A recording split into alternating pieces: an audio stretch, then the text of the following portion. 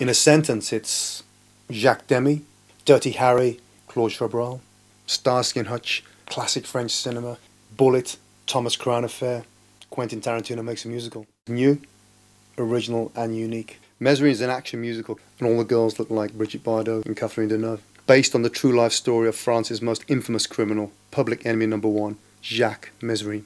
An entertaining criminal, robbing 2 banks in the same day was his style. Audacity, the arrogance, and a Robin Hood.